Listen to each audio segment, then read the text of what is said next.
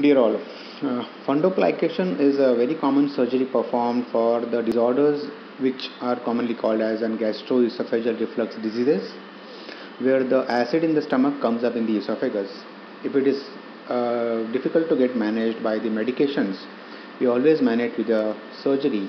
And here, what exactly do we do is the upper part of the stomach is wrapped around the lower part of the esophagus.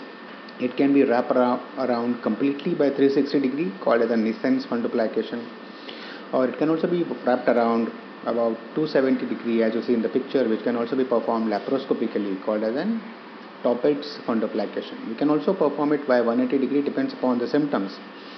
And if we wrap around completely, there is a difficulty in swallowing sometimes. So this 270 degree is most commonly used as a surgical option.